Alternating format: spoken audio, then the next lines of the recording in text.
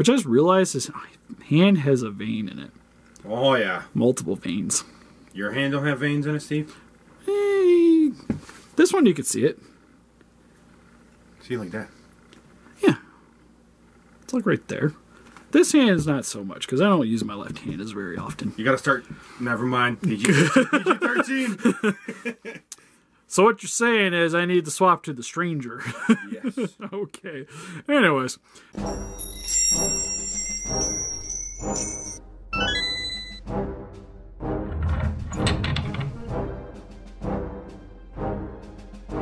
Listen to our Rangers Look with the Geek Chest. My name's Steve.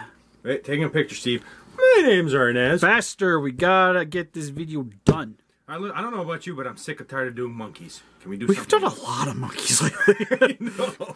Anyways, we're going to be going over the McFarlane's Raw10 Cy-Gor. There is 3 other figures of these. There's the Shark Frenzy, there's the Cobra, and Raptor. At least this monkey looks like Jax from Mortal Kombat. Right. Decided to grab this one. As of right now, I know I can go get the rest of them if they're their payday. Maybe. We'll see after we get this one. Because I definitely wanted him because of Spawn. Yeah. Like, this is literally just a Spawn villain. He looked cool with the customs I've done. But the question is, like, do you need the whole Raw10 collection, like, as it is? You know? For me, I feel like this is the centerpiece. Like, I think the Shark's probably the coolest one. Yeah, that's to be fair. But I think as someone that likes Spawn, this is the one, like, the reason why you're going to get into the line, and then you'd be like, oh, this is kind of cool. I'll grab the rest of them. Yeah, if I could grab 2, I think mine 2 would be the Shark and the Cobra. Just based on the looks solely. Yeah, the Cobras, like, they all look cool. It's just like... The Raptor has a weird pose, we'll say that. Yeah, it's fine. Like, that's like the thing with McFarlane figures for the most part. Like, this is very, like, traditional McFarlane, where it's kind of meant to be in one pose. I'm okay They with give that. you articulation, but it's meant to be in a pose. I'm okay with that, but, like, I just don't like the whole chasing your own tail pose for that. Why not? You got him just spinning around in circles? Be great. Reminds you of a doggy. No. But anyways, without further ado, for the package, you have Cy-Gor roaring on the bottom, Raw10 Cy-Gor. You get to see the figure. Also looks like he comes with like a little card or something back there. We'll check that out. Overall, very white packaging, some yellow on the back, more of the same. Roaring, Cy-Gor, more Cy-Gor. The back of the package, Cy-Gor is the pinnacle of the robotic animal weapon lab science. So that's what the RAW means. Means what? Robotic animal weapon. Huh. He is the perfect combination of beast and machine, designed as a test subject for Raw's newest cybernetic enhancements. Cy-Gor exceeds his potential to become Raw's greatest success. His brute strength is augmented with, there's a gnat, with metallic muscles, and his intellect, instincts, and reflexes are perfectly tuned with his built-in combat matrix. He was created to be a next-gen warrior. Now the perfect weapon is on the loose and out of control. Species Silverback Gorilla, Attack, Power Slam, Monkey Punch, and Rage Attack. I want a Monkey Punch. I was going to say Monkey Punch. Oh, if they have a donkey, it'll be Donkey Rule Punch, number right? 1, I rule. Oh, but yeah, it has the other guys in the line on the back here. To me, I think the snake's probably the most boring looking. What? That's the one I actually like out of the small 2. But it's like what I expect to see. No, at least the pose entire wise. bottom is actually metal of the snake. Come on. That's the cool thing. Anyways, leave him jump on the bottom. Let's get him open up out of his cardboard prison. Alright, so we got Cy-Gor open up out of his cardboard prison. First and foremost, 0, count them, 0 accessories for this one. Oh, sounds like a previous gorilla we did a review for. That is true, but on a high note, he doesn't have, if he had accessories, if I can pose him, he doesn't have any way of actually holding on to them to begin with. Actually, you know what? He comes with a pair of guns. You know what? In all reality, Welcome to the gun show. At least this gorilla's belly button's kind of in the right spot. Right there. It makes more sense because if he had proper anatomy, it'd be kind of hidden anyways. There's a little bulge there. I was going to say, sad day, they didn't decide to detail his, paint? Yes. He said it, not me. But anyways, since he has no accessories, let's get into his closer details. Now, this is the one thing that me and Steve had a conversation about, is his eyes. I kind of like his eyes because they're red, and I get it because it's a whole cybernetic thing, but Steve made great point. He really just likes his red eyes, like just plain red eyes, right, Steve? They're fine. I would have been, like, to be honest, I think at $20, I would have been surprised if they would have put, like, the minute details in like that to this. Oh, come on. We need at least a pupil in there, you know, like a dot or something. Well, what would have been kind of cool, if I could have had anything, was him having it look like a target reticle. Ooh. For the eyeball. I think that would have been kind of sweet. He has a jetpack. Why not some hidden missiles in there, right? Yeah, right. Like, you use the jetpack so you could do the Iron Man fist. Right? But anyways, for his closer details, head sculpt actually looks really, really nice. The fur is decently detailed. Like, for the most part, a lot of his fur, to be honest, is kind of like the Jax, or not the Jax, the Playmate Scott Con that we went over, where it's not super defined, but because... But it's there. Well, the thing is because it's so, like, thin, like, there's so many indications of the hair on the head, it looks fine. Like, especially on yourself. It definitely, like, it looks good to me. Like, it's not anything that detracts from the detailing. Because for, like, his arm fuzz, there's definitely a lot more harder details in it. But you don't see any area where it starts, like, losing the detail until you get to, like, the knuckle region here. Which I just realized his hand has a vein in it. Oh, yeah. Multiple veins. For the cybernetic portion, looks fan-freaking-tastic, though. Because, like, this, like, still looks really nice. Like, even, like, the biceps got, like, the veins on it and everything. He's got Arnold arms for sure, let me tell you that. Oh, yeah, super jacked. But I love the cybernetic part because, like, he has, like, the chest plate here, and this kind of looks like it maybe came, like, broken off. Or possibly... I noticed that. It looks like he's being taken over by, like, Terminator. Yeah, kind of. That's kind of what Cy-Gor was. He was just like a cybernetic gorilla. But then again, it's also like, because this is a real arm, maybe like this needs to be exposed so this one has more flexibility. Maybe.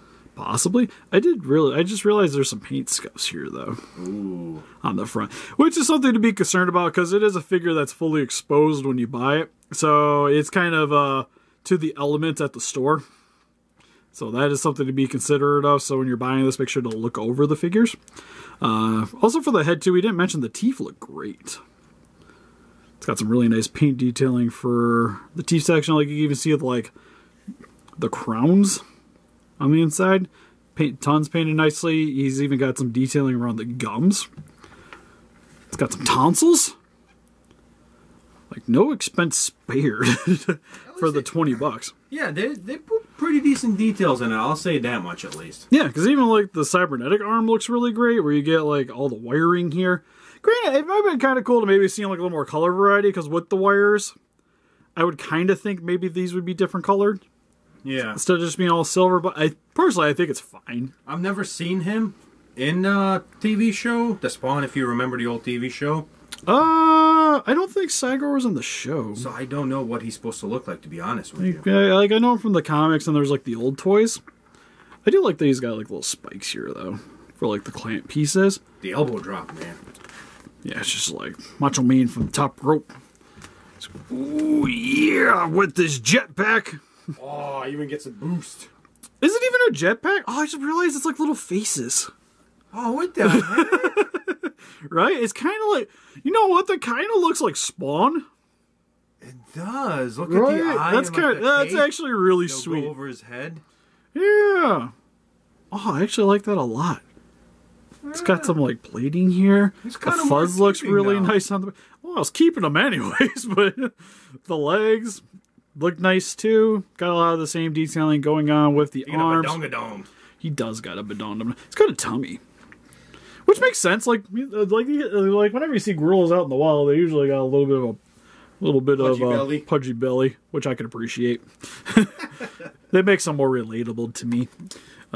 Feet look nice too. I like that his toes have knuckles, with the other feet looking good as well. Though the one thing is, like, this foot is definitely much larger than the real foot,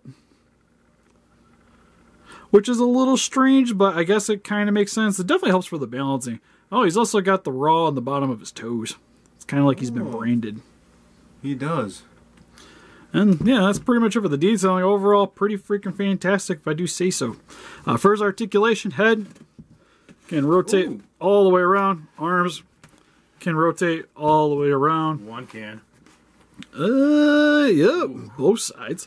Leg can rotate all the way around. Opposite leg can do the same. Other than that, that's pretty much it. Just 5 points. Jaw articulation, Steve? What the hell, man? Well, you know what says the shark has jaw articulation? He actually has a bunch of ball joints, and I realized I probably should try to buy him when I get paid. The shark, yeah, I would. The shark one's definitely one of the keeper ones. But for the most part, like, he was the one I needed for the Spawn custom, so I had to snag him.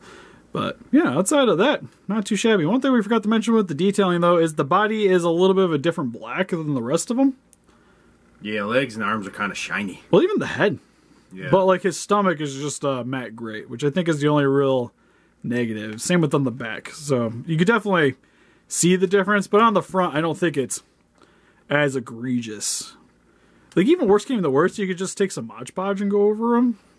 Yeah, it's too much effort. That's kind of too much effort, though, to be fair. And for some good comparisons here, we have the Raw10 Cy-Gor compared next to some other Spawn collectible figures, as well as Spawn custom figures of the Mortal Kombat Spawn from McFarlane Toys, with the standard, more video game-inspired one, and a Commando variant. And here's next to some giant Playmates Con figures with the Godzilla vs. Kong and the Skull Island Con. And here's some other McFarlane figures with the Movie Maniacs Con 1933 and the Spawn Dark Ages Black Knight. And here is some NECA figures that we're going to be reviewing here in the near future with the Godzilla 2003 and 1989. Here's some other McFarlane figures, well, aliens to be exact, with the alien and the Queen Alien from Alien vs. Predator. So overall for the McFarlane's Raw10 Cy-Gor figure, this thing is awesome. For 20 bucks, I think this is a pretty decent steal. Definitely one of the better gorilla figures we gotten lately. It's definitely the best gorilla figure I've gotten in a while. Yeah. Outside of, like, the Mezco-Con, I would say. But even that, like, for 20 bucks, yeah. Like, he's got a nice pose. Granted, the problem with more traditional McFarlane figures, which is where this guy kind of falls into, because even, like, growing up buying them, like, mid-2000s, McFarlane figures, a lot of them are meant to be in a certain pose, but they give you options to articulate. So you can pose them if you wanted to, but it won't look quite right. Yeah, like him, I think you can do two poses, both arms up and both arms down without any hindrance, and that's about it. Yeah, because then if you like want to put the arms in front of them, then the way the arms line up next to the mold isn't quite right. The shoulders like kind of stick out by themselves. Same if like you turn the head, his chin like disappears. Yeah. So there is that. So for the most part, you treat this guy kind of like a statue that you can switch pose. Yeah, you can sometimes move it around a little bit. But I think for 20 bucks and for the size, that's fine. Yeah, because you pay what you get for, and he's not bad for what you pay. Yeah, I think my issue is because, like, this guy is meant to be, especially in the spot that's designated at, I think it's more, feels like that was geared towards kids. Yeah. Like, this is for a younger demographic. And I think as a kid, I don't know if I would have been as excited for this. Like, granted, he looks cool, but I think because of the limited articulation, the playability of it, I would probably got bored with this pretty quick. I think because of the cybernetic parts as a kid, I would have loved this. Like, this would have been like the shit. Yeah, it was like a lot of like the more basic, like say like my Imperial Godzilla. I love my Imperial Godzilla. But as a kid, it would be like I'd play with them for like 20, 30 minutes, and then I kind of get bored because there's only so many times you can smack the toys together, you know? Yeah, I kind of see what you mean, but I still like the cybernetic part of it. Yeah, I think it's a cool concept, and definitely something that, as a collector, I can really get behind. If you're wanting to buy this for your kids, like maybe get them into Spawn. Yeah. This could be a cool little entryway into it. Best way to get your kids into Spawn is I haven't watched the animated series. Oh, we just went to the second review, and I just realized there's still paint from doing my customs in my nails. Yeah. So if you guys are wondering, that's what that was. Steve's a dirty, dirty boy. It's true. I've washed my hands so many times. It's still just there. But anyways, what do you guys think? If you guys picked up any of the Raw10 figures, what's your favorite cybernetic animal? Or the genetic ones? Just what you think? Please let us know in the comments. We also have Instagram, Patreon, Pinterest, and Facebook. Guys like to keep up to date with channel and donate. We greatly appreciate it. And always defeat those kaijus by hitting the like button, subscribe, become a ranger today. We'll see you guys in the next video. Bye-bye. Bye-bye.